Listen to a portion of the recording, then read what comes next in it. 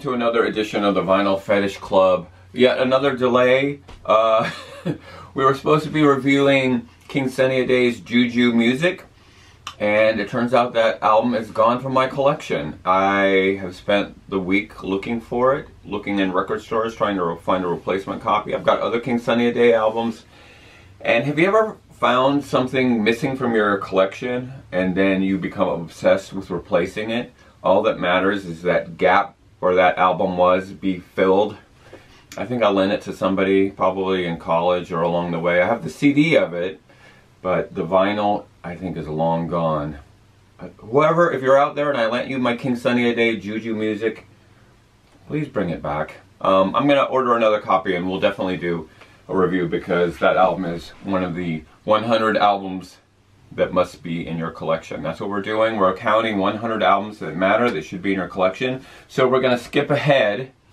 So this week, instead of King Sunny, we're going to talk about a really great record that's near and dear to my heart. Bad Brains' fourth album, Eye Against Eye, released in November of 1986, 35 years ago.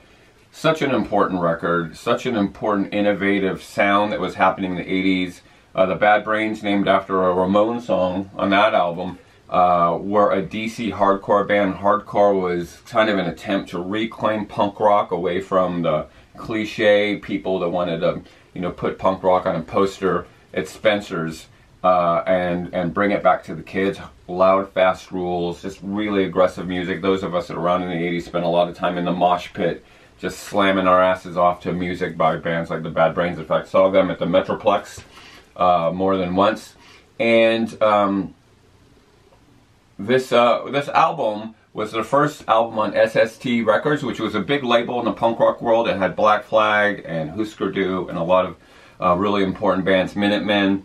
And the album before this album was produced by Rick Ocasek of the Cars, but was still a pretty cool hardcore record. And then a couple years later, they came out with this record in '86 that was produced by Ron St. Germain, who's known mainly for working with Michael Jackson and a little bit with U2 and Aretha Franklin, and even engineered a Jimi Hendrix record. So you didn't really expect Ron Germain to be involved in a punk rock record, but this record really sort of changed things because it brought in other elements for the band. It brought in reggae, it brought in soul, it brought in some more complex melodies. There was definitely some heavy metal influences on this record. Their dreadlocks sort of grew longer on this album, and was a moment where the band all of a sudden started gaining a much larger audience. Now they had a pretty important label distributing them. The band is really led by the Hudson brothers, not the Hudson brothers from the 70s, but Earl Hudson on drums and HR,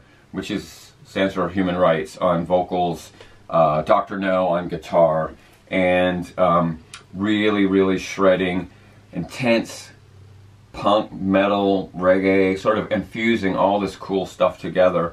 And there's a politicalness to it, but there's also kind of a personal nature to it. I mean, I think the best song on here is called Faithless Love, which HR recorded the vocals while in jail over the telephone on a marijuana trafficking charge.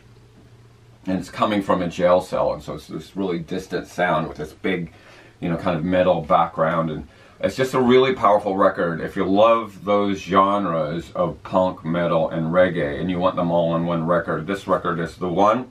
Their follow-up record to this, Quickness, became kind of an MTV hit, and they, started to go into the mainstream. But this record has had a huge impact. It's had a huge impact on people like in Living Color, not In Living Color, the TV show, Living Color, that cite this as a big influence on their black rock.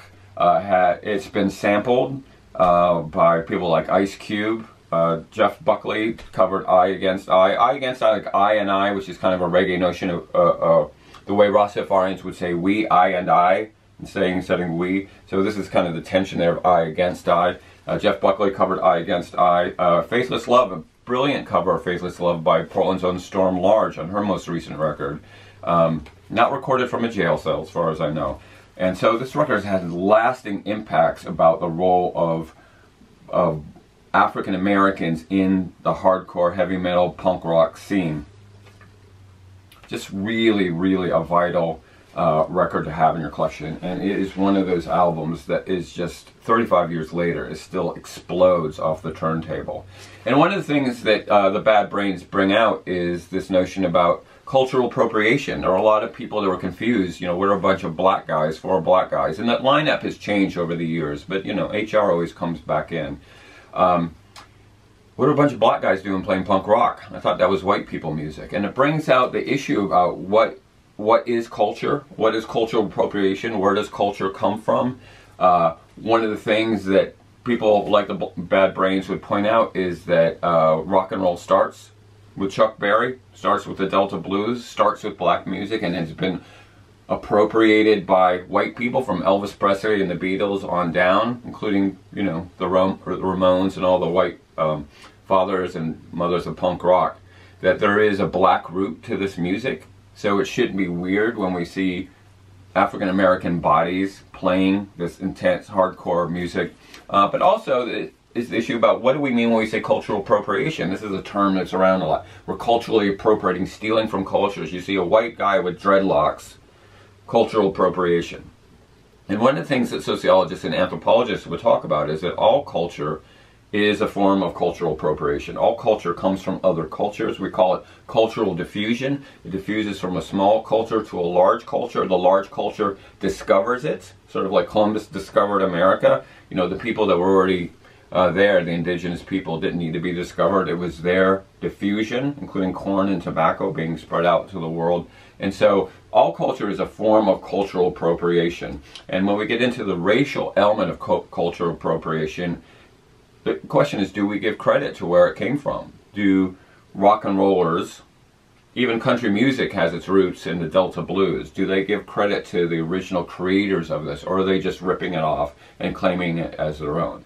So when you see a black band rocking out like the Bad Brains or Living Colour or Death, a metal band from Detroit that predates all these cats, it's a reminder that this music has a cultural source. White people have been pretty good at culturally appropriating, culturally discovering other forms of culture and claiming it as their own.